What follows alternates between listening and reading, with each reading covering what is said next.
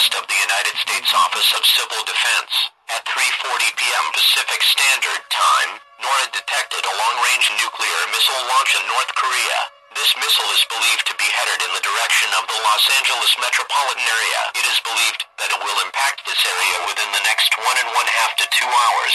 All residents within a 400-mile radius of this area should seek a fallout shelter immediately. Fallout is a product of nuclear attacks. Prolonged exposure to fallout will result in certain death. Fallout spreads across large areas approximately 1 minute after impact. If you cannot find a fallout shelter in your area, local authorities will lead you to one.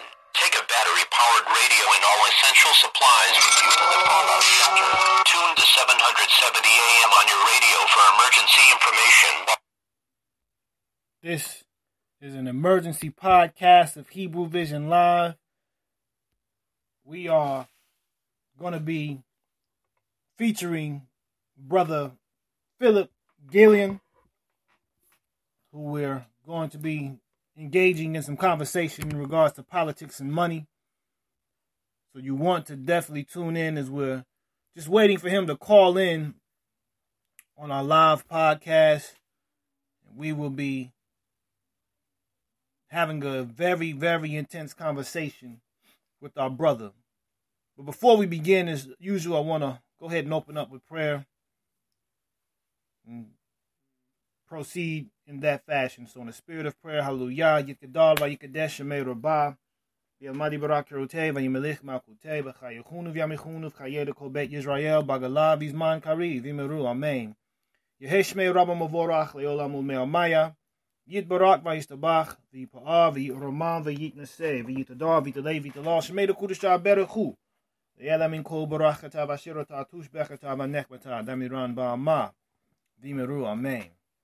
Magnified and sanctified may his great name be in the world he created by his will. May he establish his kingdom in your lifetime and in your days and in the lifetime of all the house of Israel, swiftly and soon, and let us say, Amen. May his great name be blessed forever and all time. Blessed and praised, esteemed and exalted, raised and uplifted and lauded be the name of the Holy One. Blessed be he, beyond any blessing, song, praise, and consolation other than the world. And let us say, Amen. We have Brother Gillen on the line. That's what's up. That's what's up. What's good with you, my man? Well, I'm doing everything in my power to make us abide by the unnatural laws of man, unfortunately. Making things right, changing the way we think. That's all I do. No doubt. That's what I do. That's what you do. That's what we're going to get into tonight. I want to thank you first and foremost for agreeing to come on to the show, on a short notice and making this possible to inform the people so that we can get your voice out there to the listening audience that I'm engaged with. But just let us know, man, who Philip Gillen is. Who's the professor? Who is Professor Phil? Well, I'm a quite simple creature of sorts. I was born to a one-parent home. Rose through the ranks of the legal field, and today I could say that I made something of myself. As a man, I would say that I'm a family-oriented individual. That really settled in, tried to make life right at one point in time. And I've been independent since then, but as far as who I am, I guess I'm a projection of what men should be.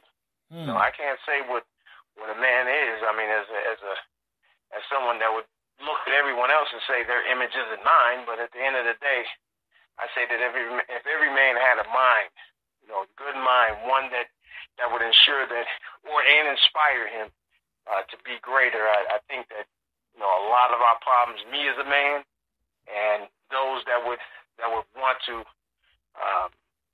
see that evil didn't prevail, well, they'd be a lot like me. But that's just my personal opinion, I guess. No doubt, no doubt. So you say you went through the ranks of the legal system. Can you expound on that before we really get into the meat and potatoes of what we're gonna do tonight? Well, I've come against some of the biggest, hardest hidden professionals in the legal realm of possibilities, meaning the judicial and legislative and executive wranglings, and I've come away cleaned. Almost 98%. I'd say a good 98% of the time in my efforts to play what essentially is the legal term of what they call God. So I interpreted myself through their eyes and became the enigma of the legal realm, and I had a really, really hard time really getting momentum in places like Chicago and other places throughout the Midwest, but I never lost, including times when I was incarcerated very young. Mm-hmm.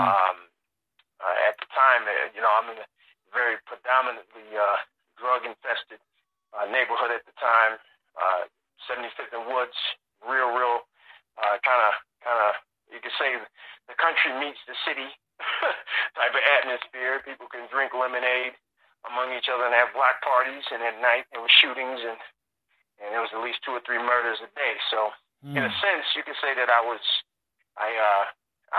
able to compel my violent ways into the tendencies of the law and inadvertently correct not only myself, but bend the system to my will, so to speak. I've never lost against an attorney or any judge. Now, don't get me wrong, there are times where there's simply just outright corruption, or there's a deficiency of the law where they're just not going to abide by anything, and the rule of the letter is I rule and you're subject to it. So at the end of the day, unless you're mastering the ways of the language of law, no one can reinterpret except for those that acted as gods. And I reconfigured myself to that standard, and let's just say, like I said, I went through the ranks. I went from the bottom of their class, from their defense attorneys to the top of their federal judges, even to the Supreme Court at the state. And I've simply been uncontested. Put it that way. That's powerful. That's powerful. So let's talk about just the process in terms of the learning curve. You see what I'm saying? What was it that you had to read, to study, to understand? And I won't say understand, to overstand, because of course legalese, understanding means you're placed under their subjection and their jurisdiction. What did you have to do to overstand in that particular domain? What types of things were you exposed to, as far as not only the actual legal proceedings, but actually the jurisprudence? What types of matters in jurisprudence did you really, digest to really get this overstanding? Can you do me a favor? What I want to do is I actually want to call from my Skype instead, because my phone keeps breaking up for some odd reason. I don't know why, but I can probably hear you a lot better there on the phone. If I can switch over here just for a second. Yeah. Go ahead. Give me one moment. I'm going to dial the number in, and then I'll switch over and hang up on this phone. One moment here. It's asking me for an access code right now, so give me 1 second. I'm sorry. No, you're fine. You're fine. We're here live this evening with Professor Phil Gillen. We're going to be discussing politics and money. This is him that just called in on his Skype account. And the question, I don't know if you got to hear the question. The question, Professor Phil, was in regards to... I'm sorry. I'm back now. Let me mute this one here. There we go. Okay, great. You took that one out because I had an echo. But the question I had asked, can you hear me better, by the way? Yes, I can see you a lot better now. Yep. Wonderful. The question I had asked is, what did you have to digest as far as to understand the proceedings, understand the legalese, to understand, the jurisdiction, understand all the different matters and as relates to the legal proceedings? and to come up with your own understanding of jurisprudence. What did you have to do, and what types of information did you read to acquire that insight, as well as the experience? As well as what? I'm sorry. Your experience. And you got somebody that just got on and look like, or sounds like they just got off a flight. Yeah, I just muted them. I don't know who they are there. I just muted this call because of the excessive noise. But go ahead. No, you said the last part. I couldn't catch the last part. I'm sorry. In terms of, your experiences in the court, as far as, going through those proceedings, the legal proceedings, but also, the arsenal of information that you read to come up with your insight and your understanding of this system that we know of. And we'll get into the system very shortly. Okay, well, what I learned is really just, at the very beginning, the least of my studies really came from people's mistakes, including judicial mistakes where judges actually said certain things and had to stricken things from records. I used to do what is called court watching. I'd go in and actually, study the behavior, study what they said, how they said it, what they were trying to say, what they're actually interpreting by saying one thing, it means something completely different, and then looking up the definitions. Now, the definitions were kind of, I'm going through legal dictionary after legal dictionary, trying to figure out how how these components, these words, are interpreted in their linguistical way. How are they twisting and bending these words to yield to their belief and the basis of the belief that's already established through writing. In other words, how are they able to interpret these things? I mean, just like a mathematician, all he has to do is memorize numbers. Someone that's a very good writer has to be able to recognize words that correlate with a sentence, and then what sentence would correlate with a paragraph, and things of this nature. You're talking about a very simple, basic way of being able to look through, I guess you could even say, a simple-minded veil. Things that are quite literally in front of you, but you have to be able to recognize it when it's happening. It doesn't have to happen in real time. It can happen 5 years from now. If they change the laws, they change the way they say things and the way they choose to use the jargon, they can do it overnight. But for everyone to catch on, it may take years. I mean, there's some judges still using certain laws that are even not on the books anymore in certain states where they're told, eventually it comes down that a ruling had been passed, and some of them are slow to catch on. Others don't see that it's beneficial to discontinue the type of practices they're involved in, and then others are just, I'm going to follow the rule to the letter. So I think that, and this is the biggest way, as I figured out, was going in and out of the system myself. I had to test it out, literally, getting caught with guns, just doing bad things to get. I mean, don't get me wrong. It's not because I want to be incarcerated. It's just I want to be the person. I read on Joe Battis, the man in Chicago that happened to never spend a day in jail. And I figured, honestly, I can do that too.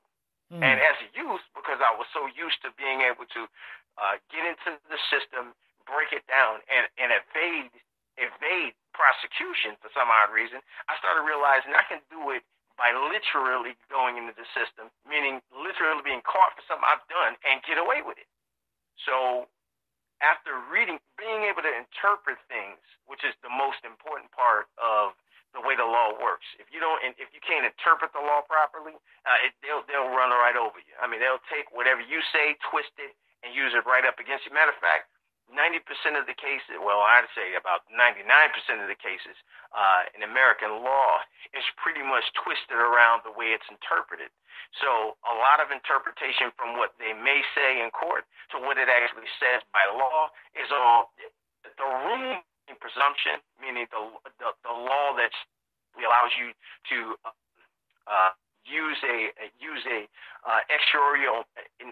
extraordinary measure that doesn't apply to the statute at all. Just allows you to use circumstantial ideas. These are beliefs that things could have happened or could have occurred, and therefore reasonable doubt just waives the entire balance of law. That means that you can just come in there just under the theory that somebody had done something. Therefore, you're a criminal. You're labeled based on these presumptions. And again, these people don't read the law. You know, if you were to ask jury to read the law and do it to the letter of the law, you can't interpret assumption, which is to assert things that's based on what you believe on the basis of law that basically points towards all the evidence, which would be very inconsistent. Almost all of the cases I've dealt with have been inconsistent. And the reason why is because the law doesn't interpret what they're saying. So they bend this under what they call the rule of presumption. I'm just going to make it up.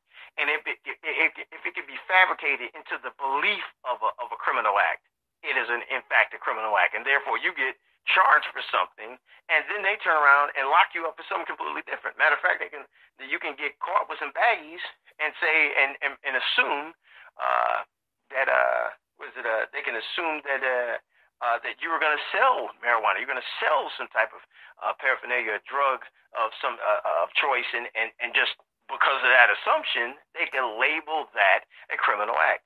So again, this goes down to, again, at the same time, understanding what a line of the law is, and it's purely based on. I mean, if you read the law, there's no speculation. It's direct, spot on as into what it can and cannot do. Whereas the line where there's no buffer in the courts is that they're not legislatures. Even though they work for them, they act like a completely different body. It's like a different body of water. One pond turns around and throws a shark over, and then you got 20 of them in your pond trying to eat all the fish up. The main reason why this happens is because the lawmakers are not responsible for what the judicial sector does. It just goes and does what it wants on the basis of what rules they've been given and rules they make up as they go along, including rules that the Constitution would extend to them that they can make up as well. So as far as learning it, I mean, I'm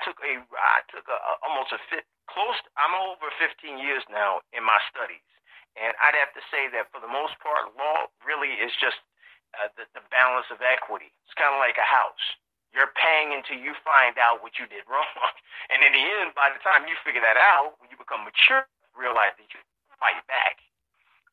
Intellectuals, it's almost, and I'm not saying that everybody is sitting around waiting for their time to do, and then they just get released and they go out into the streets. But I'd say about, 81% at this point in time, the ones that literally have nothing too much to lose at this point, they go out and do practically nothing in the sense of being able to understand not just where they went wrong, where does this law come from? How does this happen? You get your cases where a brother will wind up literally going out there reading the law and say, wait a minute, I could do the same thing these lawyers are doing. He goes in, he gets a practice, and next thing you know, he goes from ex-con to getting brothers released on the basis of what the law actually says instead of all these presumptions that are thrown around. So, and there's a few cases on Facebook where they've had brothers that you've seen openly have successes on the basis of what the law can do. On my end of this, on this schematic, it's a bit different. I use it for accounting and ledgering purposes. I don't do it like the law, the ones that exercise the law. I do it in such a way that if one is accountable, if the taxpayers want to pay for it, sure, no problem. But if they really don't want to pay for it, they don't have to. So your prison stay may come up short because the taxpayer doesn't want to, quote unquote, pay. And if you have enough of them saying the same thing, then a release of a prisoner is imminent. And I'm not talking large numbers. I'm talking about enough numbers to threaten the system. And if the system feels threatened, it will regurgitate the specimen in which it consumed, and then of course they think that life will go on. Of course, hoping that we don't acknowledge our success and continue to deploy their entities out to consume us, and then of course we fall back asleep and dilapidate into a nationless people. Do anything we're told and work for whoever has the most money. Right. So, with the process that you're speaking about, would you consider that to be sovereign? Because that's a phrase that you've heard a lot going out into, just the air as far as, I'm sovereign. So when I go to court, I got my sovereign rights, it's constitutionally based, et cetera, et cetera. Would you consider that as such? Well, here's a few problems. First of all, do you know where where the United States borrows the money from? The Federal Reserve, private bankers. Right. And guess where the private bankers get their power from? From fiat. No, Article 1, Section 8 of the United States Constitution, which allows Congress to borrow money. So what it means is, if you say, I'm sovereign, I have constitutional rights, what you're in fact saying is that the Fed can print money, tax the people to use against me primarily for collections purposes, mainly because I'm an agent of the federal government because I want to benefit from the same thing. It's a double language. In other words, I'm saying I have a constitutional right. Say I want to use Article 1, freedom of speech, but then I say Article 2 shouldn't be there because I don't think people should have guns. Here's the thing. Do you want to be a sovereign individual saying that I have a First Amendment right of freedom of speech? Or do you want to be able to say and deny the Second Amendment and say you can't have your guns? You can't be a sovereign and a citizen at the same time. It doesn't exist. And the most important part is because the Constitution allows them to borrow money, that means if they're borrowing fiat, that means every dollar in your pocket is lent to you. So if it's lent to you, then you're borrowing money. You're effectively the extension. You're almost an agent to the federal government, spending their money to raise revenue for all these obligations that they passed into law and put all these agents in the street to collect for. I mean, if they take my car, they repossess my car, they take my house, and everything that I have dissolves in the court, what they've done is they've taken the assets that is necessary to keep the treasury open. And if my money is producing that because the United States is lending me the money, now am I sovereign? How could you possibly be independent of an entity that's subscribing you to the same thing that you can't alienate one parcel of a particular constitutional right and then begin to use other parts of it to make it consistent with what you're claiming? You can't do you can't do both.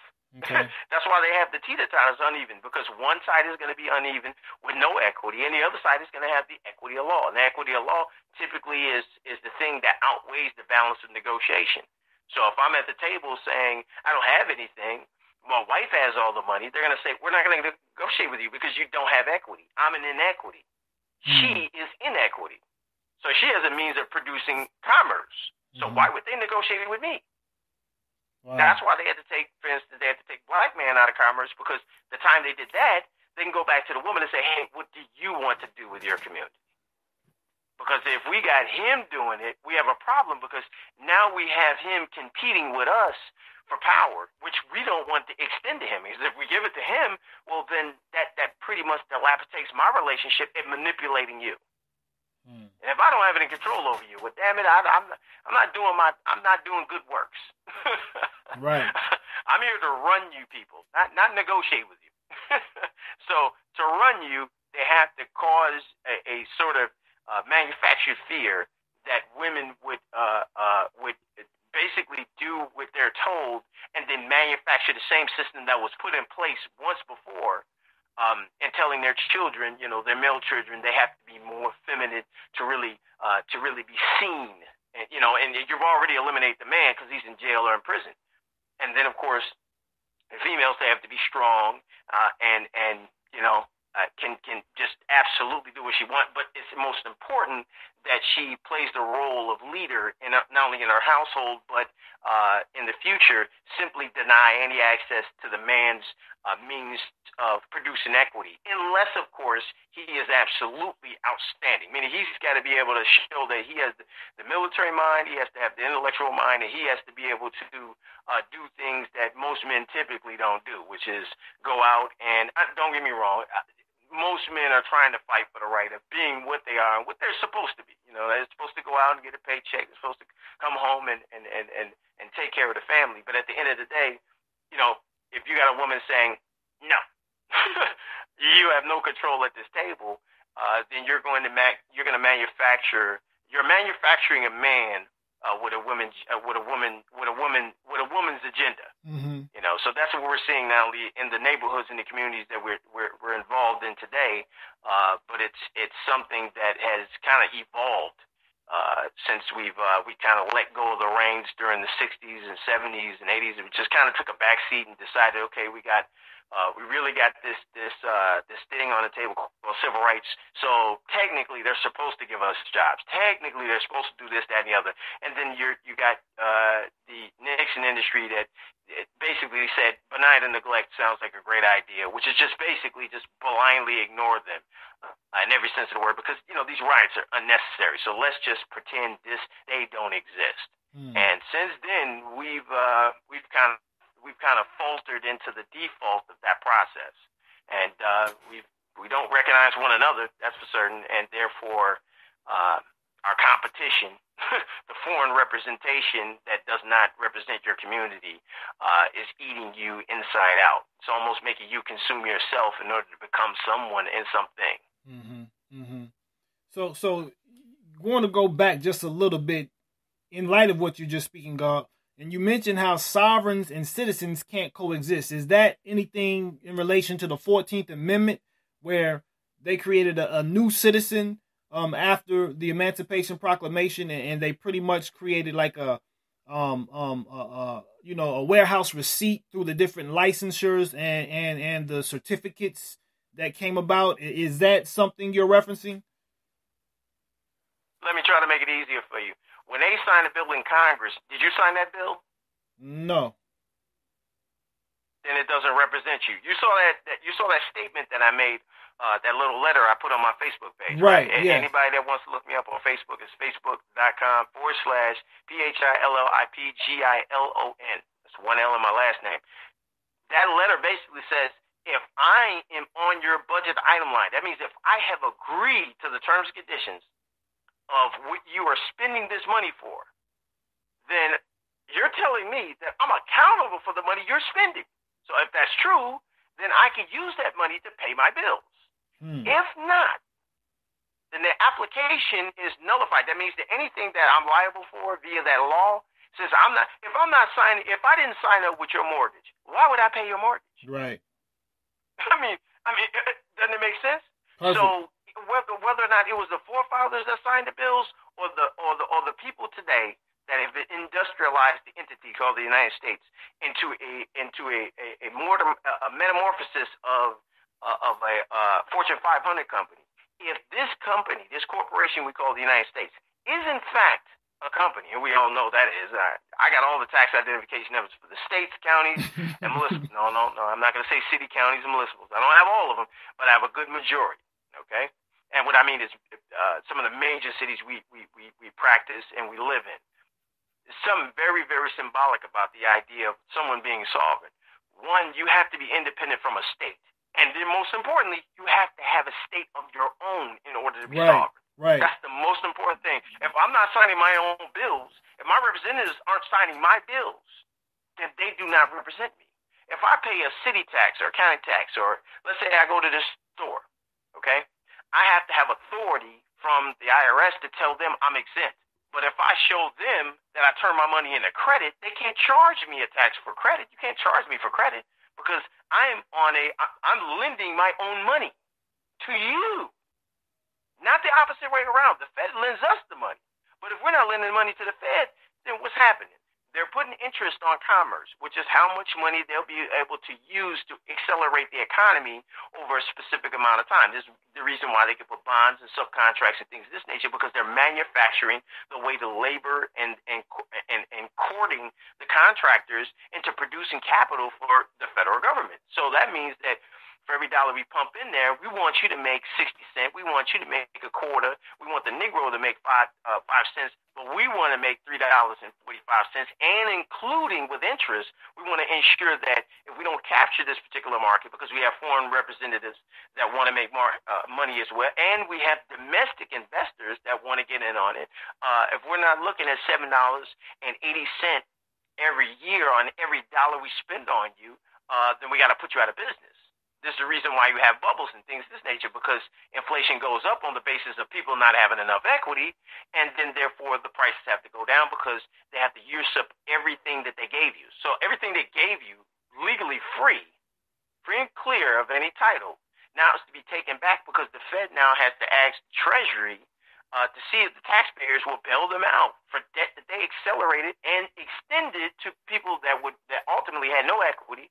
You know, folks that basically don't have jobs, don't have availability to credit, people that could not do proper business, presenting themselves as someone that can produce commerce and dominate a particular sector in order to pay their bills and then ensure that the artificial entity, the United States, is getting paid.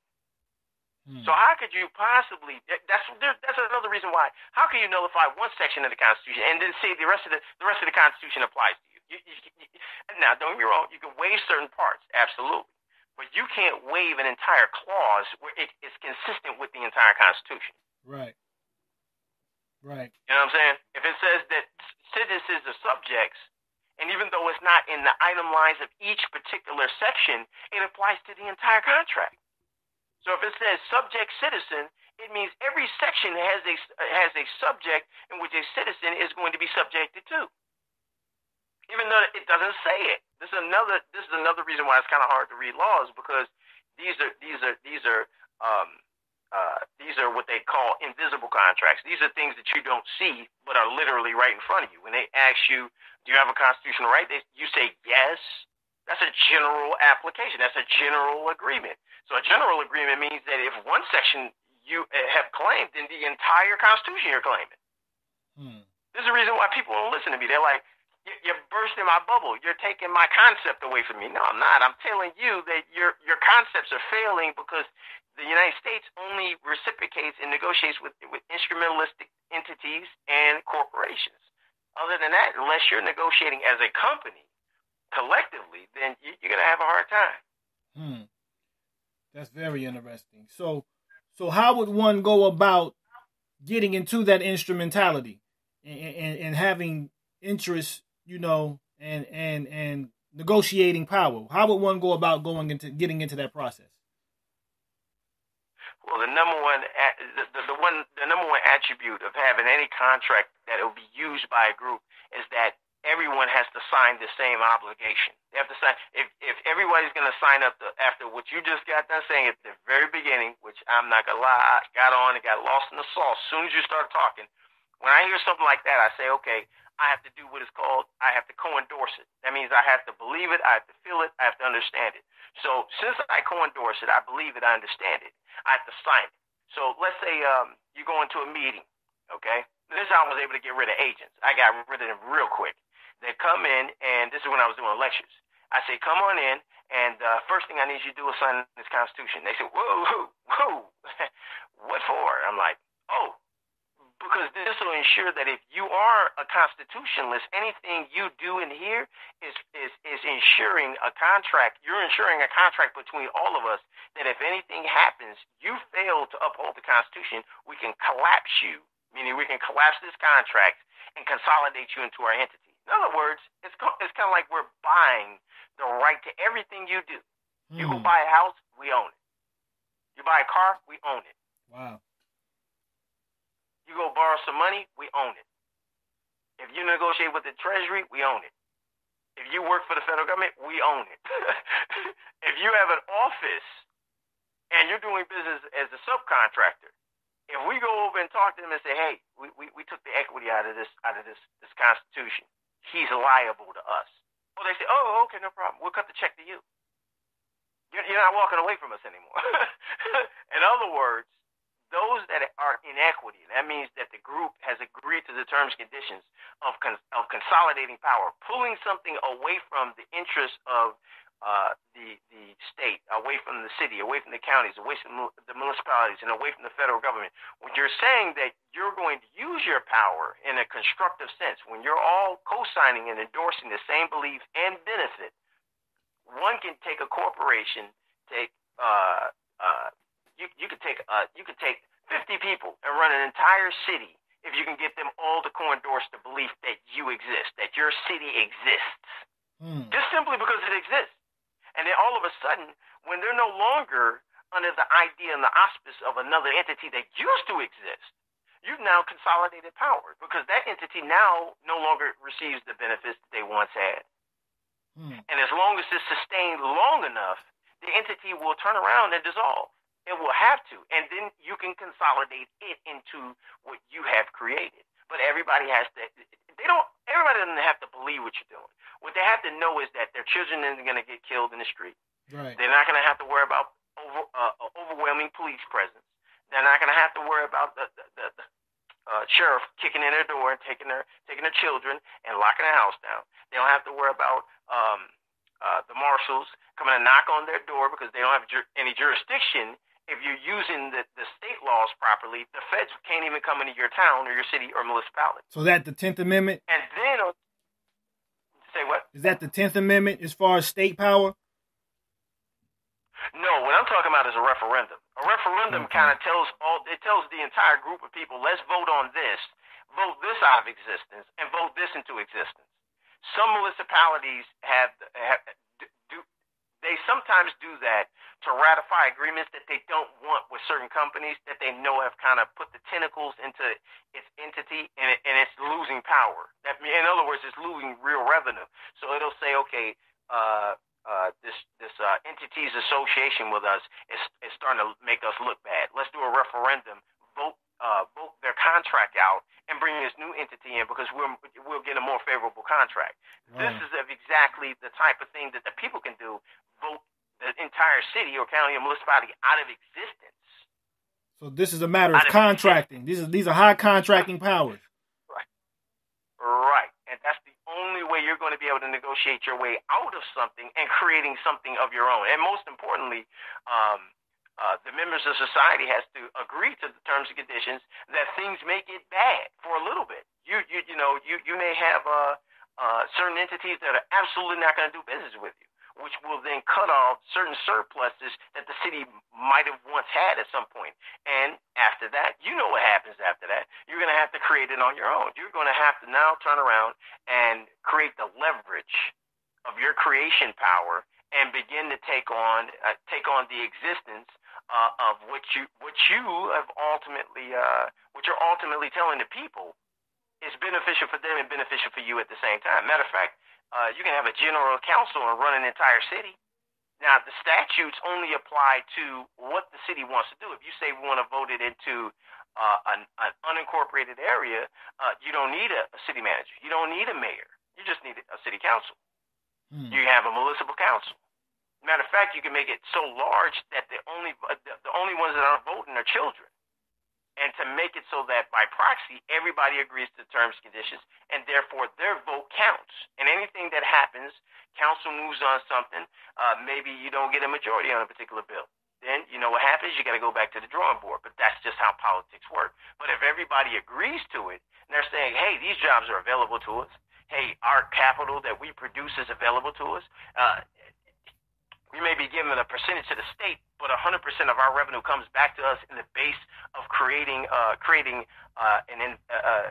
not only a financial environment, but a study where those that would have exercised to find cheaper services elsewhere to make money where they think that they'd be more productive would stay exactly where they are, stand firm on the principle that by the time the outside world begins to recognize you, you're already in the profit. That's how your Black Wall Streets popped out of nowhere, because they were doing something so profitable amongst each other, no one was really watching. When they finally figured out what happened, they said, oh, they got way too much money. They got way too much access to what they're doing, and they're producing, and they've dominated their own industries, and we have no control over it.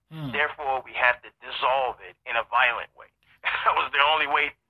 Today, now, that would never happen. With Tulsa, did they have a political machine like their industrial Absolutely machine not. with their politics? Absolutely not. That created a problem for them then, huh? That was one of the problems why it got liquidated? Well, here's the thing. When you're talking about a city being sieged by bombs and things of this nature, you're telling the world that the mayor's complicit. The city, county, well, they didn't have, at that point, they didn't have counties. They had city municipals, which was a very general area. So surprisingly, Oklahoma compromising Black Wall Street was, in fact, an outsourced game. Anything that came to the city was, that was brought in from the Negro was considered first pickings. So we gave the best, what they thought was the best to them. We actually kept the best because we had everything from pianos to everything that would articulate a fashion statement that put us at a level equal to those in prosperity would have seen us versus anyone in the city and said, wow, you guys are doing well. What's wrong with those people? And we'd just say, hey, they went to war. They came back with raw material. We used it. We industrialized. We kept it inside of our limits. And we sell them what they think is the best. In reality, we got the best things that's popping. I mean, you can come over here. We got everything from music. We have education. We have schools. We have industries. We have hospitals. We have control of our environment. And this was something that could not, it was just too conniving for any outsider to take a poke at and say, nah, that can't be true. And when they really saw that it was true, they said, yeah, we're going to have to kill these people. This is non-negotiable. We can't talk about how to dissolve them. We're just going to dissolve them. And that's the bottom line. No one wrote it into any laws. No one wrote a policy against it. They just simply snapped and said, send some napalm over there, make it look like some type of race issue, somebody whistled at a white lady, and therefore we bombed them out of existence. That's just, we're not going to go out and string out people because we can do this. We can do this in 3 days. Right, more efficiently, so to speak. Before, it'd be shots fired, and we fight for 3 or 4 months, and eventually we'd be overridden by the federal government, who would eventually send in troops, take our guns in and tell us, kick us out of town. But they just bombed us, and that was it. Right. This was during the Depression years too, wasn't it? Around that time. Well, actually, more so going towards the 40s. These particular type of Black Wall Street setups were completely well established before the Depression. So Depression didn't really exist unless you were outside pledged to outside communities to work for them. For what you would have gotten as a dime in the city, you would have gotten a quarter in the quote-unquote the Negro community, as they called it. Right. On that note, let me ask you this question. I know you're familiar with the phrase, and I forgot who the individual that said it, but he says, never allow a crisis to pass without seizing an opportunity. So with that, during, recessions, during repressions, the 7-year cycles of economic, fluctuations, how, with the information that you have, how would you go about insulating yourself during these times, as far as maybe so some people got furloughed in 2008, I got furloughed actually, without pay. How would you go about insulating yourself and ensuring that you can have all your needs met despite the economic downturn? Taxation with representation. Those are the only words you need to know. It's that simple. Taxation with representation. Meaning, if you took the tax code out of the mouths of those that are fed off of it and begin to regurgitate it back to your own interests, you would never, ever lose a job. You would never lose an opportunity. Everything you did would be revenue based. That means you can literally grow an economy within the nastiest communities you can possibly pick. You can say, okay, Southside Chicago, what can you do with it? Let's make them believers. We get a good portion of this particular sector, wall it off, we'll build it, and within I'd say the 6.5 to 9 months, the community will no longer be blighted. You will have people that realize the job opportunities are available, and those that are in the sector who are then deprived of the outside world. That means if you want to stay insulated from violence, criminality, things of this nature, almost like it's reverse brainwashing. I'm telling you, and I'm showing you, that by staying here, you can go anywhere afterwards. But if you build this is somewhere you can come and stay, and you don't have to worry about the outside world. If you got a job available for you coming out of doing a 2-year bid, 20-year bid, shit. You got on appeal and you're 70 and need a job. Taxation with representation means that when your money's coming back to your community, old people would be facilitated with jobs. I'm talking about the insulation is solely based on the money revolving in the community, which is, again, they took the free food services that we had before with using donations, but we wrote them off. The IRS did not know about deductibles at the time. They did not use the deductible system because it was plus to minus. So they got into long division and said, you know what, that sounds like a great idea. They stole that from us and began to use what is called now the welfare system, which would allocate the money that are being taken out of the men's pocket, given to the women, and then they quote unquote say this is a desirable effect in the communities that are financially unable to present an unorthodox practice that can be incorporated into the way city, counties, and municipalities will treat their inhabitants. So if they're doing that, we're not producing anything. I'm talking about something that's for free. If you go and pay for toilet paper, okay, at Walmart, and that sales tax come back to the community, if that sales tax comes back to the community, the local stores will come back. The mom and pops come back, and then they develop into. And you remember, when you're quarantining a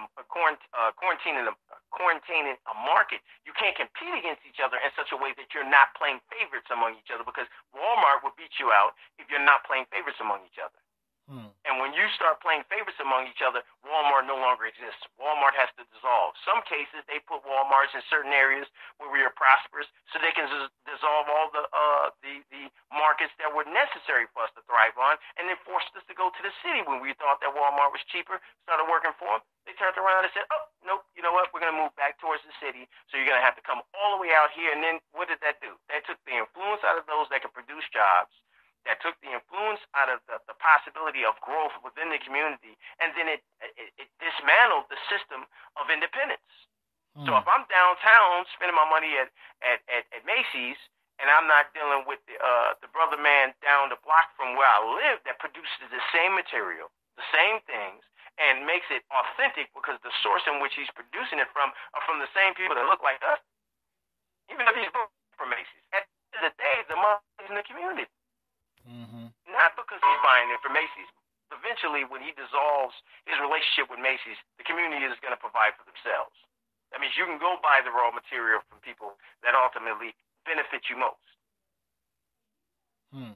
So that's my way of saying our relationship now and any time down the line is solely based on what we tax each other for.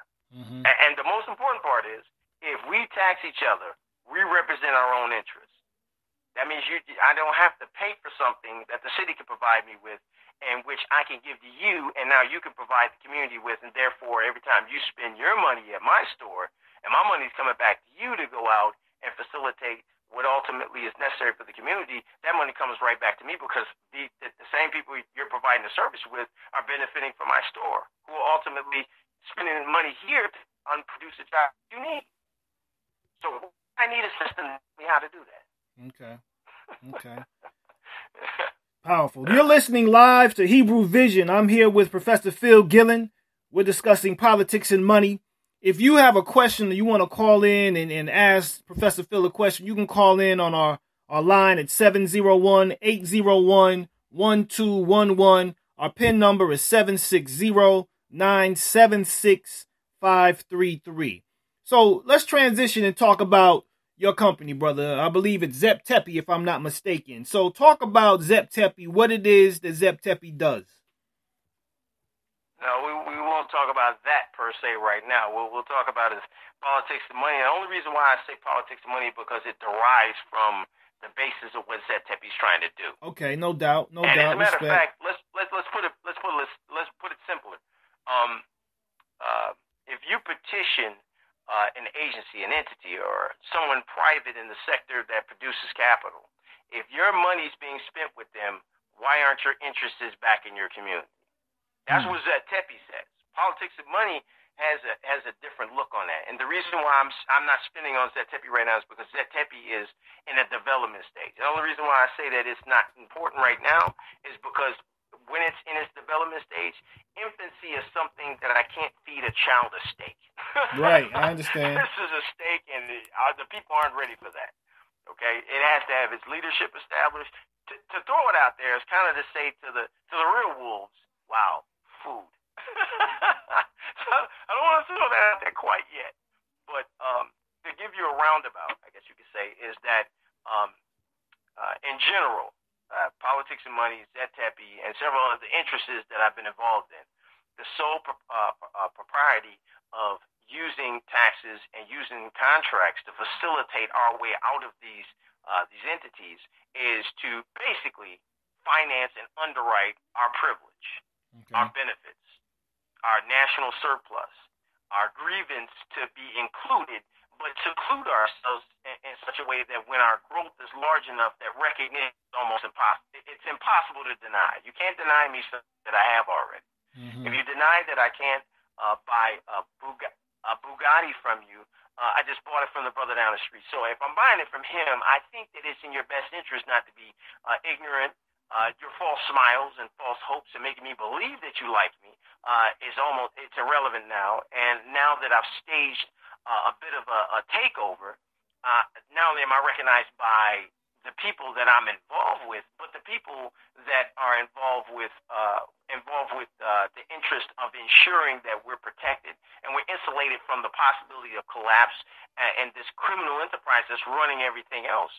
To kind of classify ourselves as a tribalized cult or whatever is going to be the likes of the names will be called just as they may have said to you and a few other Hebrew Israelites, like, y'all can let us in. You're not so important because we're just as important as you. It's almost like saying all lives matter when the only people that are dying are people that don't look like the people that are disenfranchised from it. Right. So are disenfranchised based on it. So at the end of the day, let's just say that in a roundabout sense, every entity has its own structure.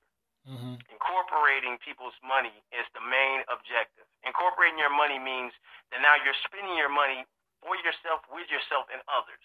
Now, I may get a small little portion, just like if I was a city mayor or a council member or something like that. I'm getting a little bit of money because I'm producing what I project to be an isolated possibility where incidents of our collectiveness is going to guarantee a revolving line of credit. Money comes to me, I take a little off the top, I ask the loan, because we're talking about the fact that we're engineering a system that we can be self-sufficient, and we don't have to ask everybody else for money. I'm going after your brothers that may have never listened to me, wanted to go buy a school, wanted to do this, that, and the other. And I know most are going to say, oh, you're talking about Umar Johnson. Yeah, the Umar Johnsons and other brothers that are out there trying to do the same thing. I've talked to many of them, and I said, you don't need money to aid school. You don't need money to do a lot of these things because a lot of your own money is in your pocket. You're giving money to the district through taxation. They represent their own interests. They come back and say, okay, we'll build a small school for you, and we'll put these inferior books in there. Now, don't get me wrong. We're trying to help you. But in the end, you're paying for it. And you don't benefit from the same things that other people in their communities are benefiting from.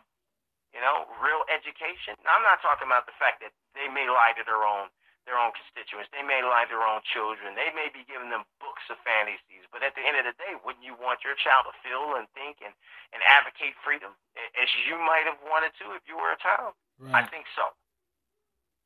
So that's where I'm at with that, is that, like I said, each entity has its own mission statement. But politics and money is strategically after and writing up these documents to facilitate this new brand, this ZTEPI thing that's going to hopefully corner huge marketplaces in each city.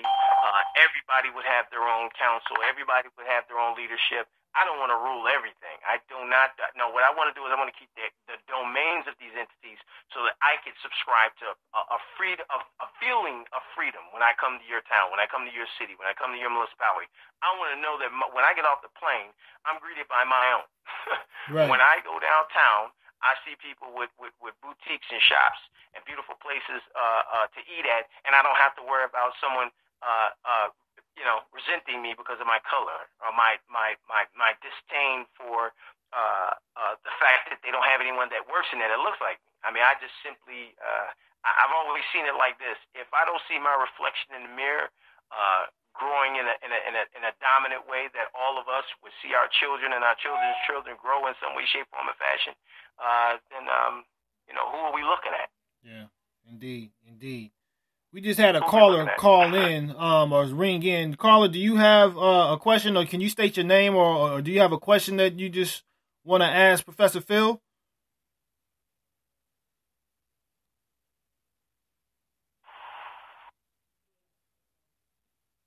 Caller, you there?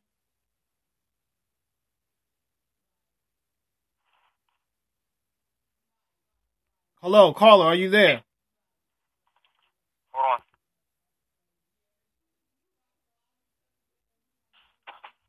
Yes, hello, this is Brother Rashid.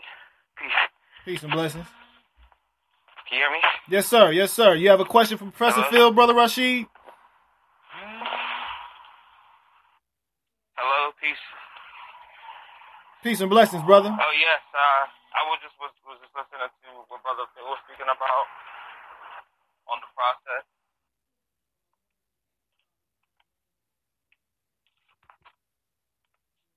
Hello? Yes, you sir. Hear me? Yeah. Go ahead. Finish your thought. Yeah, I can hear you fine. Yeah, go ahead, bro. Hello? I can hear you, bro. Go ahead. I can hear you.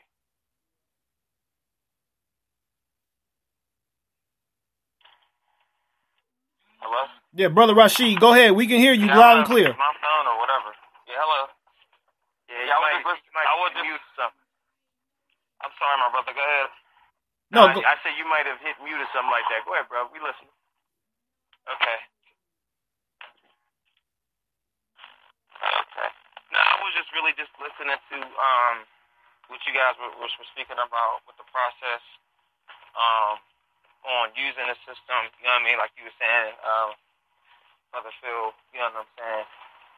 Back for with this legal document the correct way instead of running around here in circles. So I really didn't know if you could break it down a little bit more for me.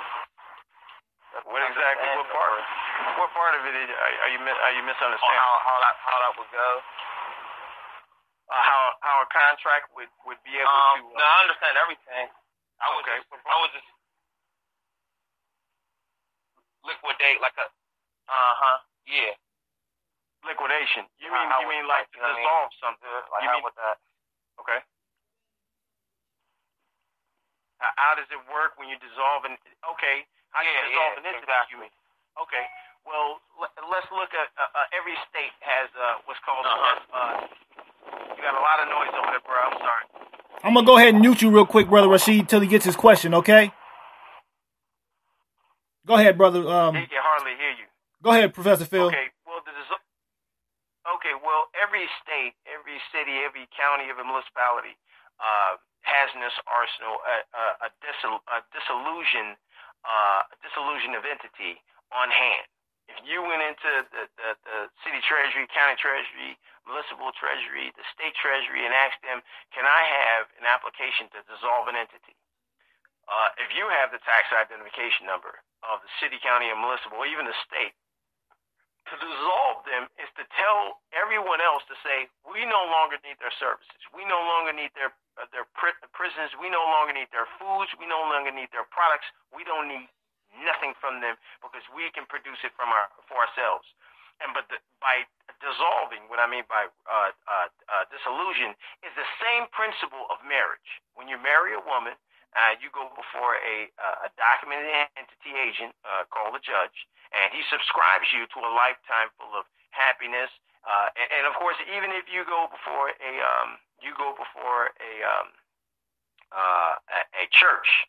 Okay, so you go to the Hebrew church, you get married, and unless you take the doctrine extremely serious, and you'll actually kill your wife, or your wife will kill you, to essentially ensure that the marriage is complete per se by contract. And then what I mean by contract is doctrine. So if you're running by the doctrine, this ain't for the psychos. This is for people that think realistic realistically that know that, that's just wrong. This is no longer the middle. This is not a medieval art. This is a relationship between two people that have agreed on the terms and conditions of what they signed up for. So when you get that marriage license, what you've done is the marriage license is equivalent to opening a new company. So imagine you just open a company with your wife, and everything that you do contract work under goes under your company name. So she goes under your company name because you're now you're the applicant to all of her commerce. Of course, they want the man to lead. So that one thing you guys do have right, the man should lead. I agree with you on that particular principle.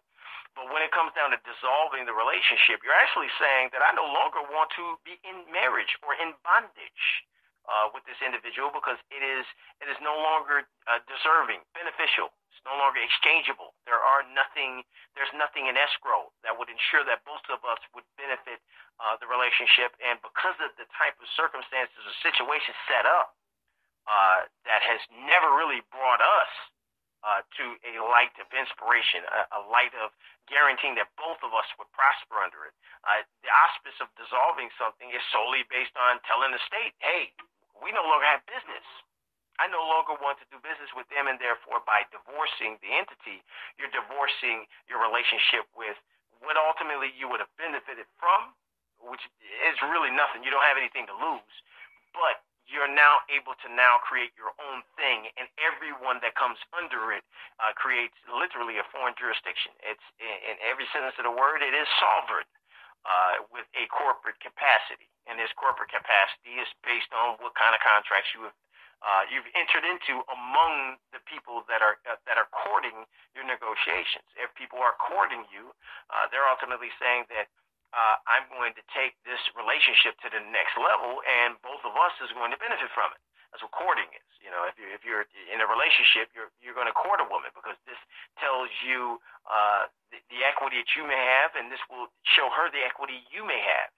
It may be just a beautiful smile and gorgeous eyes, and for her it could be the fact that, it could be you that she's a woman, and that may just be enough to create the equity of bondage. And the equity of bondage is just to agree that both of you.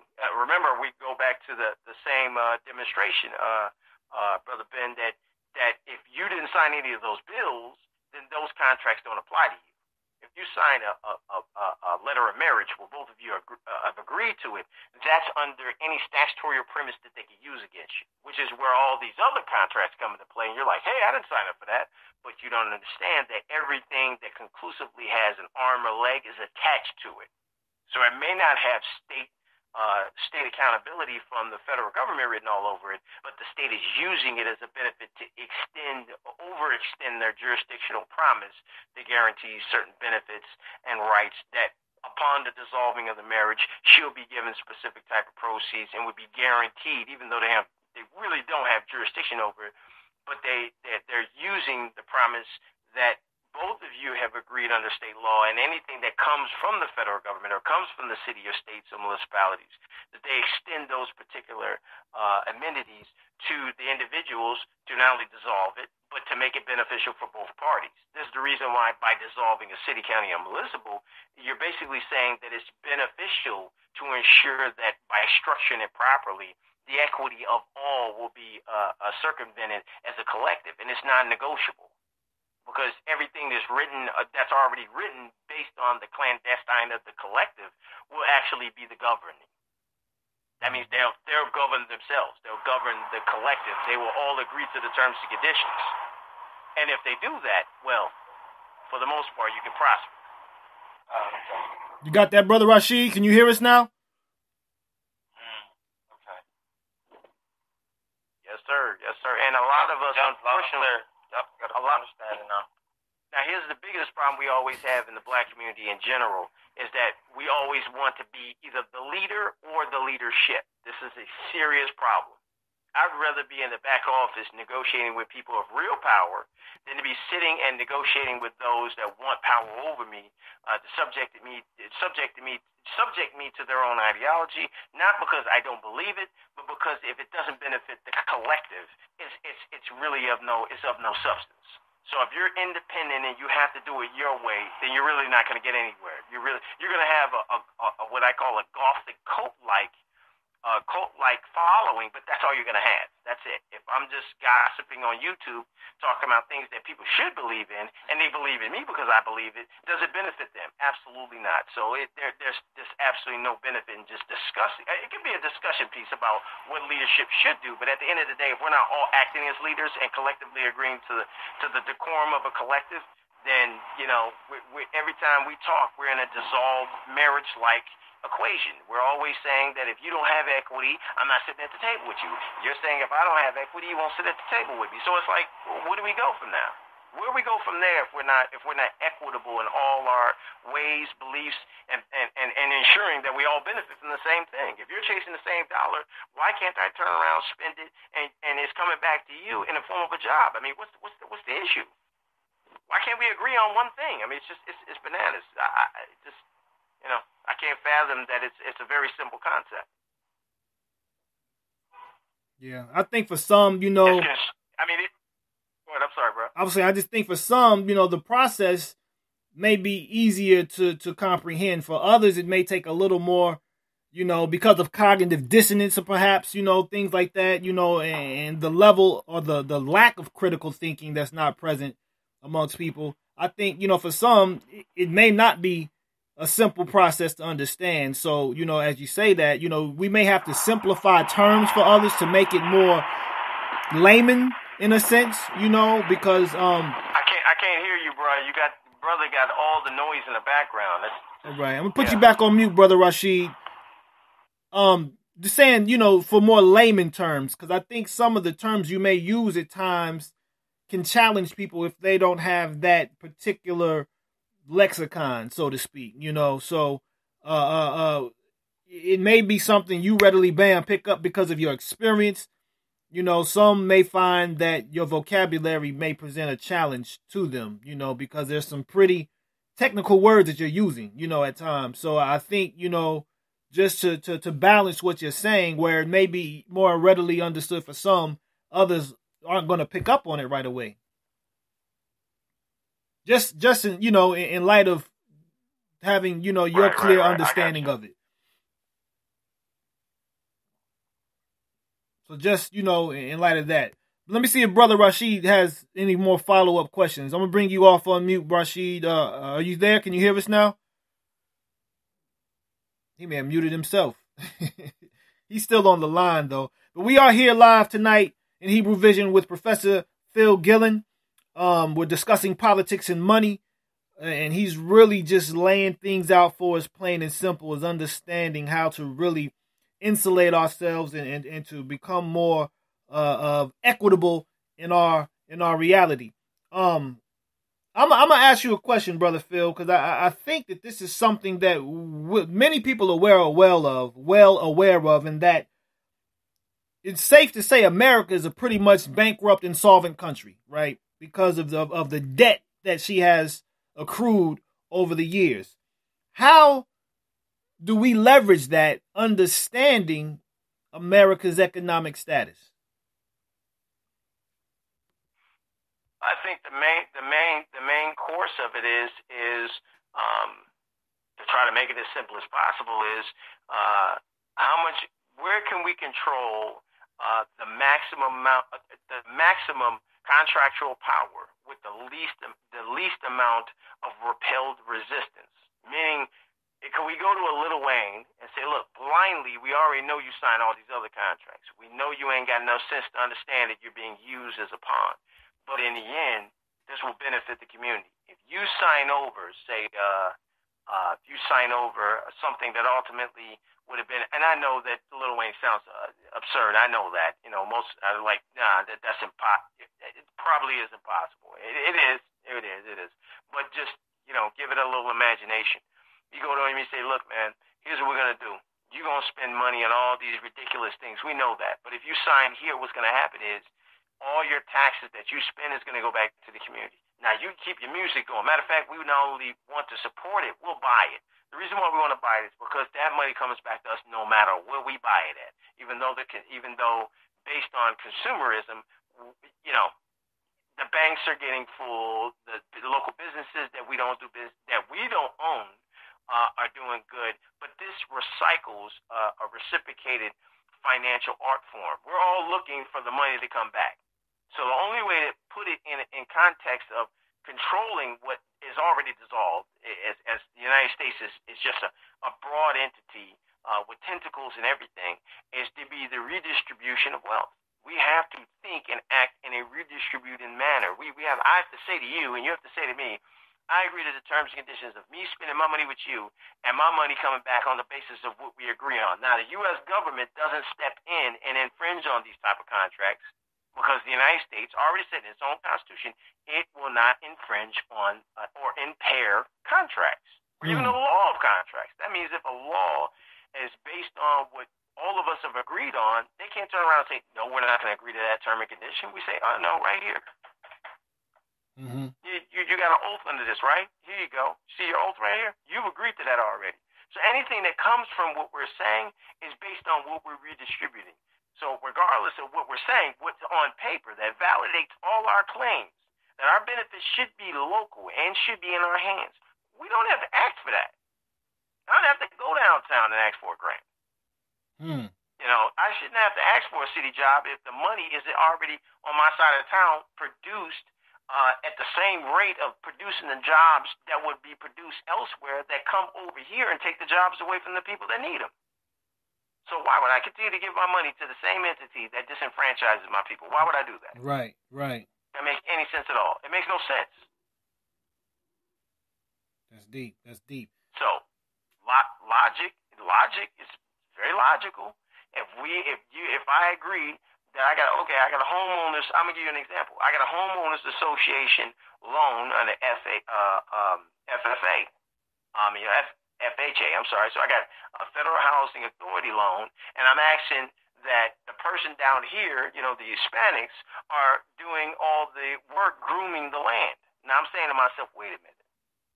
Now these young brothers over here ain't doing nothing. Hey man, hey shorty, come in for a minute. What's up, man? What's going on? Y'all like playing basketball, right? Yeah, man. You know, we play ball today. Okay.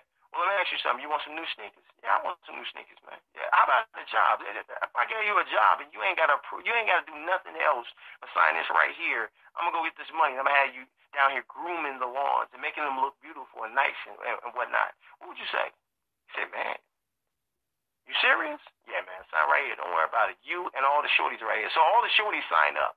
I then go to their parents and say, hey, man, your kids say they're going to work for me. Well, what?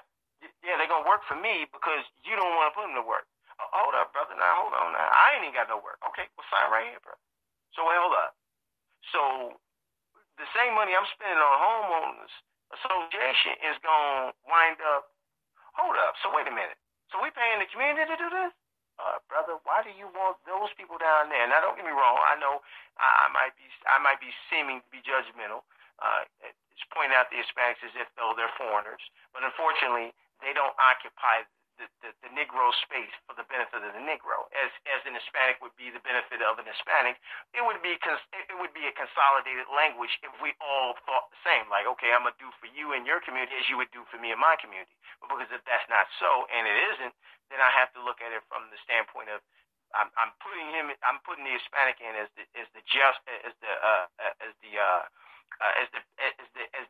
point of reference of ensuring that those jobs will stay in the community. And once they do, the people that come to our communities for those jobs are no longer there. Your child is now working. You're working. And now you have a developed community that now discourses its money from its pockets, used wherever it's used, and coming right back to those that facilitate the obligation of what's necessary for the community to grow.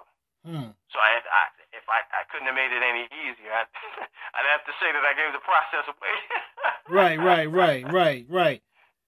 So you brought that process up. Let's think about how it functions. What are the functionalities of this? The signatures, yes. The filing, where?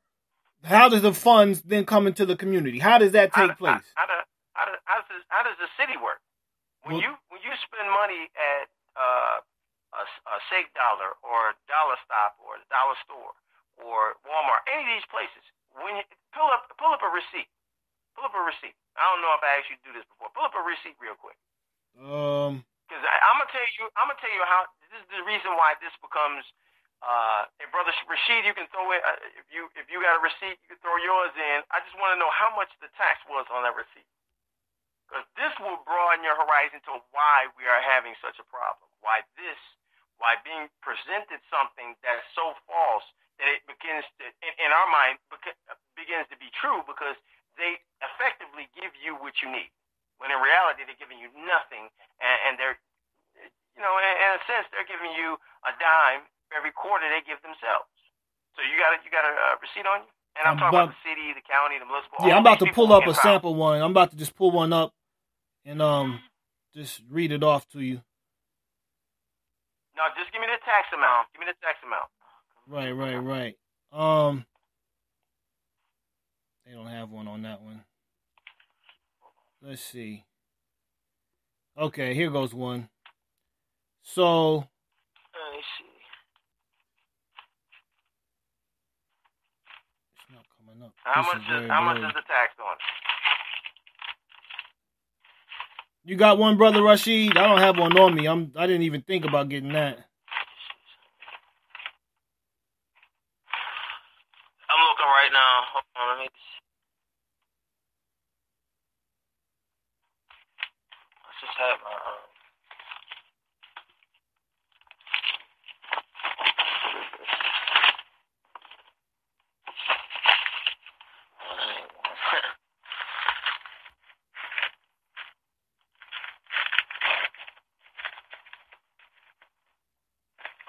hold on.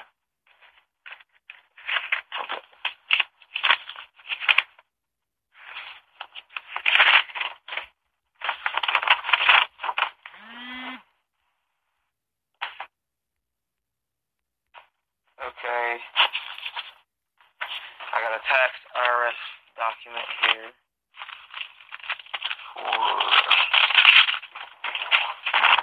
No. Just the tax on a receipt that shows you how much you had paid at the pump or at Walmart or at McDonald's or something like that.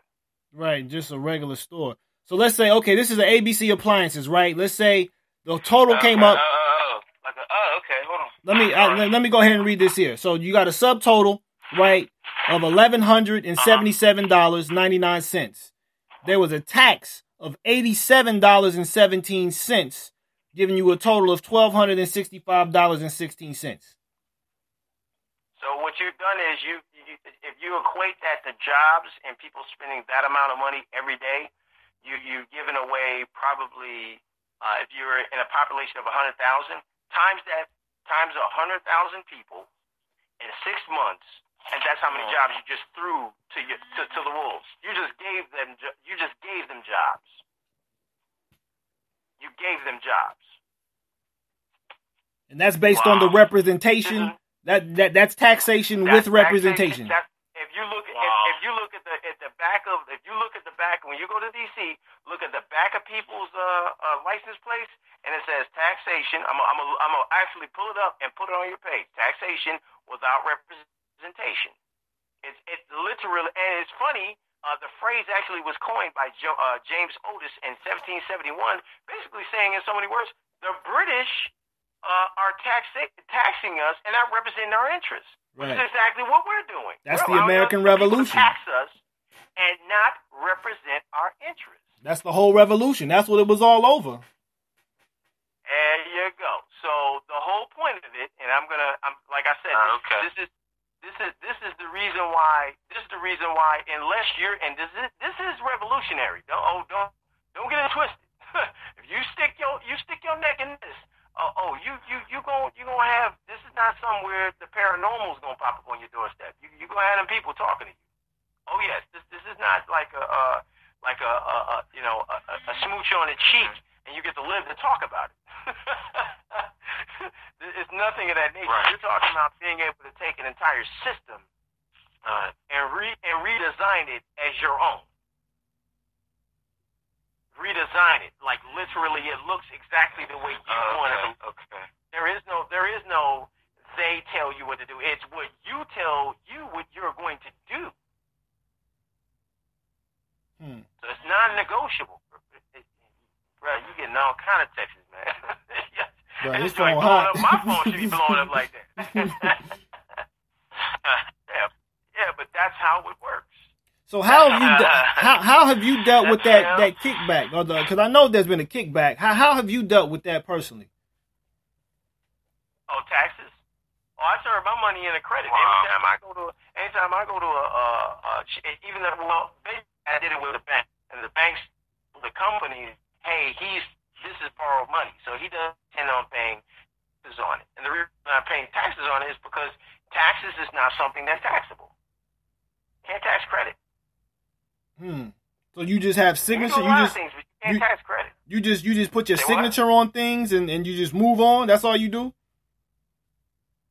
Well, no. Let's just say I build them the proper way. I said I'm not a taxing component to what would be a constitutional benefit to any other entity that I find would wind up taking my money, billing the rest of the people, and then creating jobs on their behalf and giving me none in exchange for my money.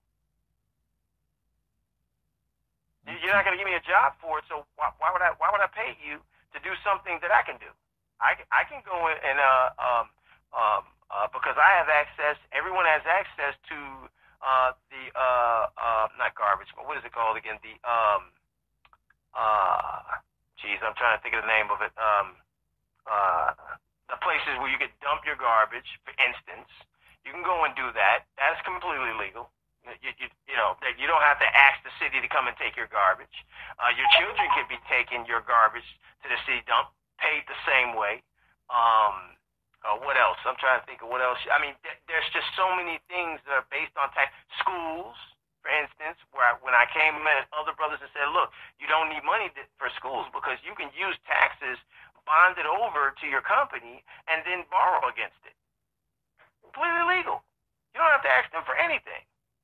But when you start asking them for things, what you're doing is you're telling them they have power. And when you do that, you might as well just go ahead and end your relationship of independence altogether. You might as well just forget about it. It doesn't exist. It's not going to exist. You're not going to benefit from this abstract belief system. This is solely based on who is going to control what grievances and financial attributes that come from what we're presenting presenting to each other, and then preserving as a means of recycling our dollars, putting it into a system in which it comes back either 10 times fold. It can come back. If you go to the Asian community, it comes back 31 times. If you go to the Hispanic community, it comes back almost 6 times. Go to the Jewish community, it comes, I don't even know. I'm not going to sit in line. I think they keep their money, okay? I don't even think they even spend any money, okay? Right. And then you have other communities where their money's coming back 4 and 5 times. And you don't see their neighborhoods where they need to call on people. They don't have to call on the city to come take their garbage. Some of them actually own and have even invested in these particular type of bond markets to guarantee that the jobs stay where they're facilitated and traded at. So I don't need your help. I don't need your assistance. So how often is this process used by others outside of the African American, quote unquote African American community? Are others well aware of this and exploit it to their benefit and interest regularly? I have absolutely been ignored at the experience of explaining this to black folks in general. It has come to the conclusion that unless you are absolutely going to hand it to them, it's just simply not going to work. Not because people aren't going to listen. It's because I haven't been, like, for instance, what I had to do to you to get on the show, okay? That is something that would be foreign to others. They'd be like, what? How are you going to tell me what I can and can't do? It's because, unfortunately, people like myself aren't exactly appealing. I don't have the selling power. Or let's just say I don't dignify entertainment. I do this strictly by what the principles of what the law says, how contracts are structured, and most importantly, a means of being able to give our people a way out. But a lot of times the study, the fact that they have to take time out of their busy day in their schedule to take on something that they think isn't isn't something they want to study or don't want to be involved in. It's like, do it for me, and I'll wait for you to get it done. And when you get it done, I'll be here. Yeah. I'm waiting on you to produce it. So if I'm waiting on my people to produce something that I'm producing, what's the use? I mean, that's the case in a lot of our movements. And I don't mean it in a mean way, but let's be real. Right. The apathy is very present. It's a present issue that we do have. From the reparations movement, everybody else wants to sit back and receive the rewards, but they don't want to do the work required to actually get the reward. So right. I understand, and it's unfortunate. And that also comes with the fact that if any of them were doing this, if they were in fact seeing it as a benefit, then this wouldn't be a marketable thing where I had to explain it to everyone. It'd be something you can pick up and tomorrow you can go and do. If people were actually listening, like, okay, well, if you can do it, I can do it. It's not negotiable. The question is are you willing to pick it up and take it as your own? Are you going to manufacture it so that it not only becomes your own, it becomes something that has to be tolerated, it has to be acknowledged. It goes further than that, but I'm saying to be able to ensure that people are going to move forward, they have to realize their own potential is based on what they're going to do. If you don't produce, and you saw all the memes I put, if you don't produce anything, then there's no equity coming your direction. It's just that simple. So if you're waiting for someone to do something for you, you are extremely mistaken on the principle that your own community could be doing something. But you have to develop something for the community to comprehend so that the community can reciprocate that benefit so that they all can do the same thing. And it's not like you have to be the ruler of an entity. It's just you have to share the power among each other. That's all you got to do. That's it. If we all thought and acted like Hebrews, acted like Christians, acted like any group, if we acted the way we sponsor the things we believe in, then 90% of our problems wouldn't be commercial. 2% would be, but 98% of it wouldn't be commercial. It'd be the fact that if we can tolerate each other, there would be no need for a separation of power. You don't have to separate three entities so that they can subscribe to being subservient to each other and then make it beneficial to us. No, let us run it, and we can all balance. If we can all balance each other out by doing the right thing by each other, then you don't need to be governed. The governed are the ones that basically ask for someone to do something for them because they can't do it. So if you're governed, if you're saying, I need to be governed by the covenant, I need to be governed by the doctrine, I have to be governed by the people, I have to be governed by, and what I mean by people are people that are designed to control you, and I have to be governed by an entity, then just call yourself a slave. You might as well just call yourself exactly what you are. Right. A slave. Right. Right. You put the master over. There's no need to go any other. You don't ain't got to go that far to figure out what a slave is. If you agree to what they're saying, you are a slave. Right. Right. It's just that simple. Indeed. We just had a caller. The making of a slave is someone that don't think for themselves. I'm sorry. Go ahead, bro. No, I'm just saying we just had a caller come in 412 area code. Caller, can you announce yourself, please? Hi, it's Shelley Hawkins. How you doing, Sister Hawkins? Thanks for calling in to Hebrew Vision Live. Do you have a question for Professor Phil? No, I'm sorry I'm late. I forgot about it, and I do apologize. Oh, no problem. But I'm listening. I'm listening. Okay, awesome. Hi, everybody. Good evening. Good evening. Thanks for calling in. But go ahead and finish. You were just talking about, as far as people wanting to be governed and not taking the responsibility to govern themselves, and that's ultimately what even, the standpoint and the perspective I come from ultimately is the reality. I mean, I subscribe to anarchy personally, and that's just self-governance. You know what I'm saying? So, I definitely see the point that you make with that. But I'm going to let you go ahead and finish your thought, Professor Phil. You don't have to be an anarchist if you all think the same. I mean, governed people think the same. If you all think the same, you don't have to go outside of that box. Mm-hmm. You don't have to go outside. That's all about what you present as a collective, so that no one else can act as the collective for you. And if they act as the collective for you, you know what's going to happen. Anybody that wants some type of power knows exactly how they're going to act, how they're going to react, and how they're going to preserve the natural way of life that they benefit from so often, and that we deny ourselves access to. We deny ourselves. We just basically say, oh, Yeah, well, I mean, if you know how to do it better than me, then I'll just go ahead and let you do it. Mm-hmm. Mm-hmm. What's that? What's that right there? What's that? And also, I posted on your page, so you should recycle it, put it on other pages, and send to anybody and everybody that you believe would be deserving of reading it. Which is, like I said, taxation without representation. Very simple. They have them on majority of the place in Washington D.C., which basically tells you exactly what representation of and you'll notice even on the picket signs it says no Sugar Act, no Tea Act, no Stamp Act. If it's an act, it's taxation without representation. So they're saying something during the time, and today they're like, we're in a democracy, which makes us free. Democracies cannot exist as long as the republic wants to stand. Right. It's just that simple. You can't have a republic and a democracy at the same time. You can't have a freedom entity and a entity that governs itself and doesn't give anything in exchange for its benefits to represent you. It just doesn't exist. It can't exist. Mm-hmm. Mm-hmm. So, in light of just the present political climate, we're dealing with the new administration, and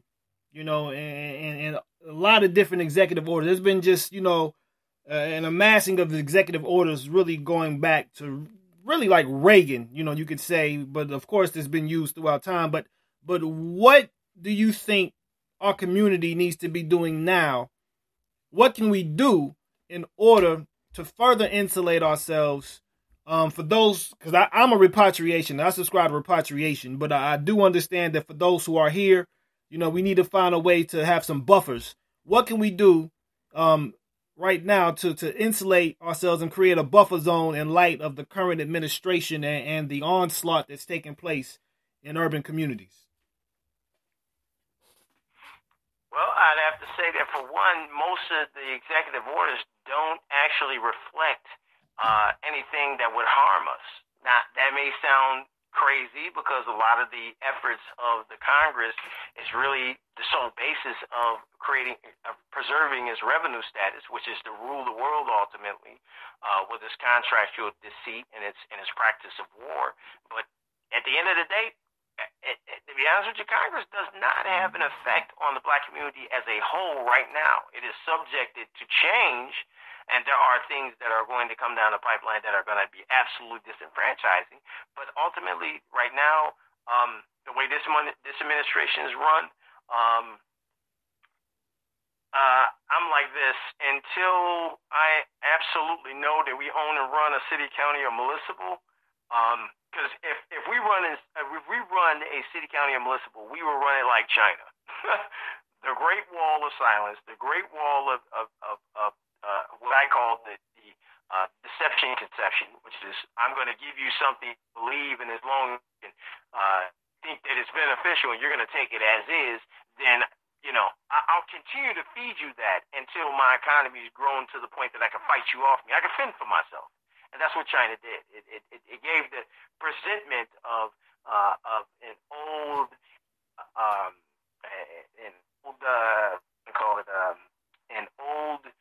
republic system of what we would call dictatorship. But in reality, as Russia did, when they come into democracy, they just changed the look. They just changed the look. Mm-hmm. If someone outside of my community thought that my community was beautiful and gorgeous and all that, you know what I would do? When someone that we know is undeserving of our community and could be a threat to us, I will make it look like the same thing that they authenticate as a source of what they claim that we are. Animals, junkies, all that. I would actually pull those people from outside of those walls, insert them into a particular sector of town, allow those people to come in and photograph and talk about how disturbing and disgusting the city is, and then let them roll out. Guess who feels that we're a threat at that point in time? No one. Mm-hmm. Right.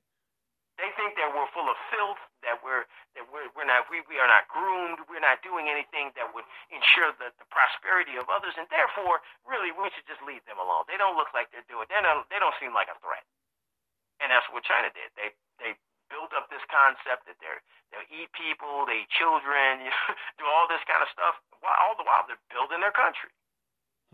So here it is, 21st century. You have to give something that looks like something that the economy would feel disenfranchised of. Oh no, we don't want to buy from them. Those are animals. Really? Are you sure? No, we don't. And the best stays in our community. When a brother jumped in if I'm in 1920 and some white boy jumps in my Cadillac, I'm gonna put on my cap like I'm the cab driver. I'm gonna drive you to the destination. I'm gonna drive home and say, Martha, this white guy thought I was a taxi driver. He gave me a tip. What a dummy. Doesn't know I own the car. The idea is to give you the idea that I'm not what you think I am. You think I am what you think I am. Actually, you're jumping in the car and thinking, hey, you're a taxi driver. Come on. Hey, step on it. Because you think I work for the taxi company. You don't think this cab is mine. Or you don't think the cab. Remember, the idea that I'm subscribing to be a cab driver is, in fact, mine. But when I get home, I'm laughing it off. Like, this guy's an idiot. And he gave me money. Yeah. Well, wow. Well, I guess we'll just keep it here because, this is all about us, right? That's right. All right. Hey, if you can make some pumpkin pie, that'd be great. Love that pumpkin pie. You already know. Hey, kids, how's it going? Hey, look what I made. I made $100. Because this stud, he thought well, you wouldn't understand. Here, go have fun. So the idea is to give them something that's an illusion that we would like ourselves to personify and to basically be shunned away from, not to be done business with, and things of this nature. And the people that really know we're doing it, in fact, know that we're doing it and benefit from what we're doing. Now, other places, they're going to be places people that are going to come to our residence. They're going to come to our place of business. They're going to want to FaceTime and do all this fancy stuff that basically tells us how prosperous we are. The idea is, in the 21st century, if I can't walk up and go to a Rockefeller house and show how prosperous America is based on what we spend to make Rockefeller so wealthy, we shouldn't be doing that anywhere in our community. Mm-hmm. It's not about the prosperity. It's the fact that if it's known among the people, this shouldn't be known to our enemies. You should not allow your enemy to know exactly what you have or what you're doing. I mean, I'm quite sure you can go to work and everybody's bank statement in there except for the people that prospers best. Right. You have no idea what they're making, do you? No idea. You know what their bank account looks like. You don't know. You may not even know who they're married to. But that's the whole point of our community. We know everything, but have nothing. They have everything and say nothing. So it's a complete opposite. We're living in the opposite. We're in the world of sight and see and feel and touch and taste and trinkets, and we're still into that phase. Like, if you give me something, I'll be quiet. Right. We're still charted as a petty people. You give me a Mercedes. Matter of fact, you got the best examples of rappers right now is that I'll do anything for a rapping contract. If you're willing to do anything and they do something to you, and that secret is held at ensuring that you're going to produce a particular music to destroy your community on the basis of what you signed up for, and then that liability, that liability of what they did to you is something you have to carry, then if you can carry those secrets, you should be able to carry the secret of our community. Yeah. That should not be given to anybody. Nobody should know what we're doing. Right. Are you familiar with the name Robert Mercer? No, sir. He is actually the one of the chief funders of the Trump administration. He's actually been caught up on the radar on the Democracy Now! Amy Goodman show, and he's like swore to secrecy. He really gives no interviews to anyone at all. A man of very few words. But that principle of which you speak is present amongst those who are in power. Many times you don't know what they're doing. Right. So I definitely hear what you're saying. And that's something I think that we can definitely do better. The art of war is something that we definitely need to understand strategy and how, we operate in silence, as it relates to our interests. But we're very open and transparent with one another. I think there has to be that trust that we develop with one another in terms of really developing that. So I definitely agree and subscribe to that principle as well. I mean, if you have what I got and I got what you got, then where is there to tell somebody else?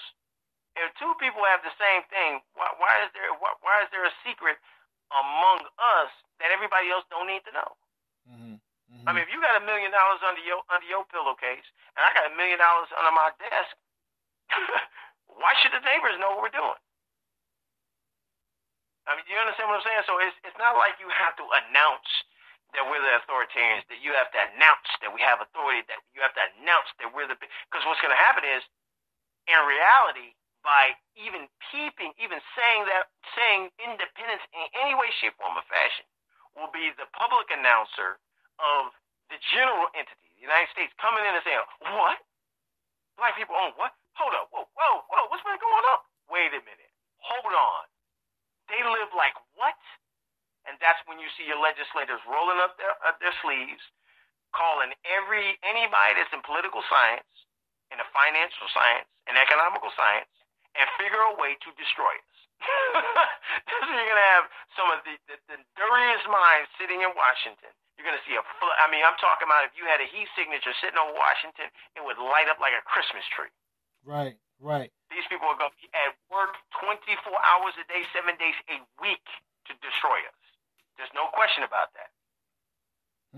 So given that, how do you protect yourself? Actually does have a benefit. I'm sorry, go ahead, bro.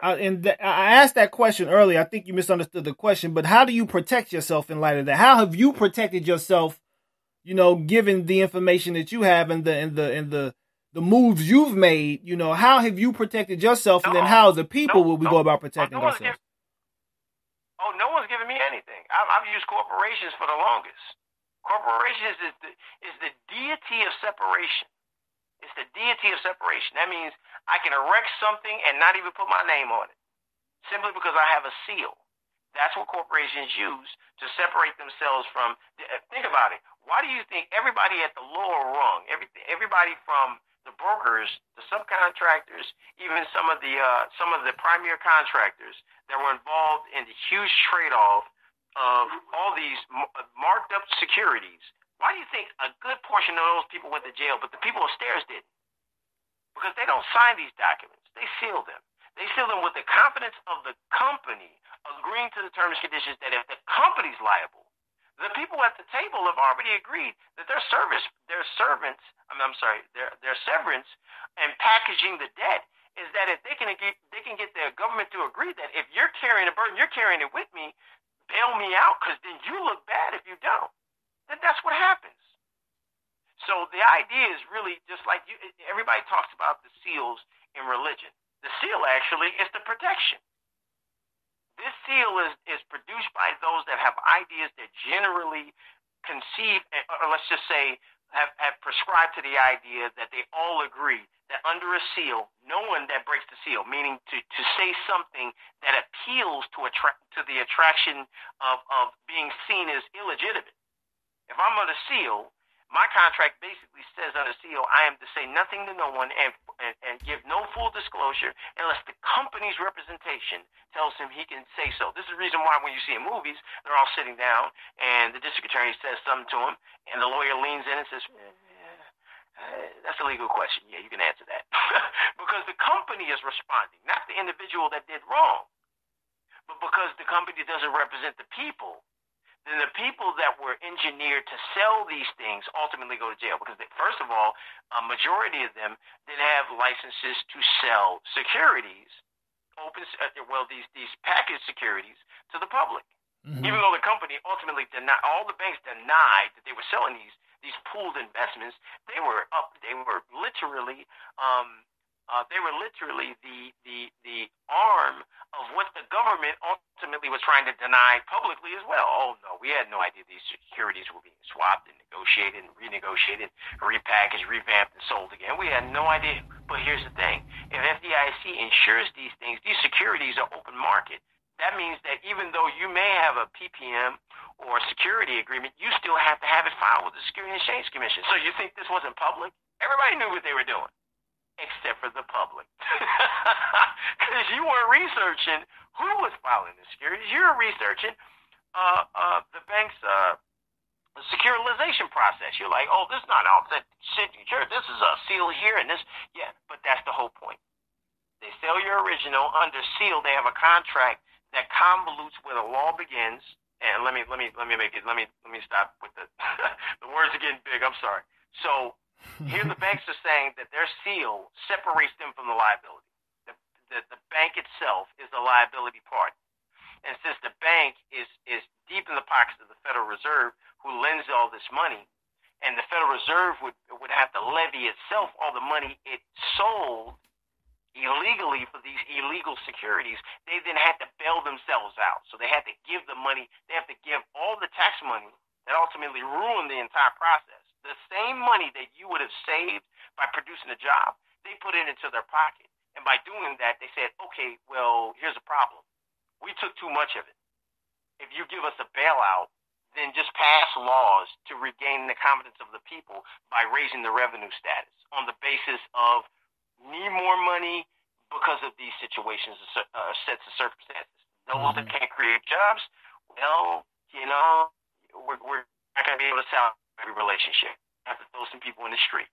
And that's what happened from 2008 all the way till now, which is they dumped the market and decided to mend their relationship with the Fed, ask for more. The bank asked for more regulations. We need to be controlled. Please stop us from stealing the money from the Treasury. That's crazy.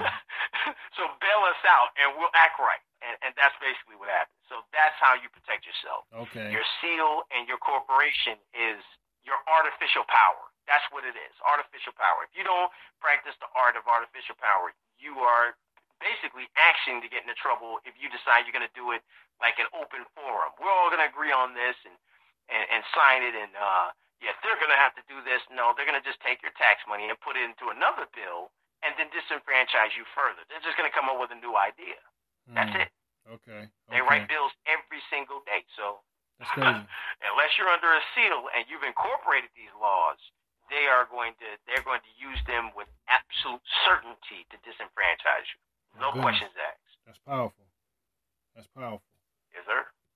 So we got about 5 minutes left till the show is up. We did have a caller call in. Caller, are you there?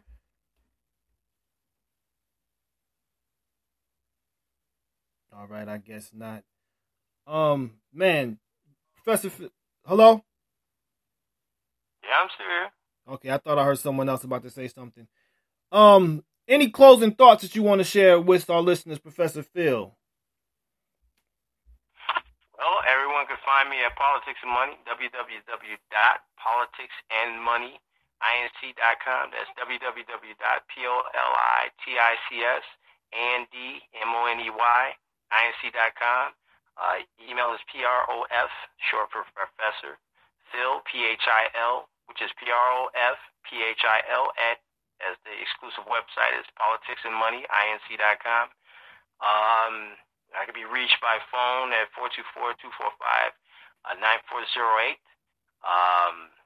Text or call, and pretty much I'm trying to take applications to expand so that I'm just not expounding information. It's actually being used by the people. And that's my main dialogue, is to ensure that the people can use it, but disenfranchising those for power is just something that you have to erode you have to erect that from the back of your mind, is that this is going to be something of yours. This is a creation of a collective power.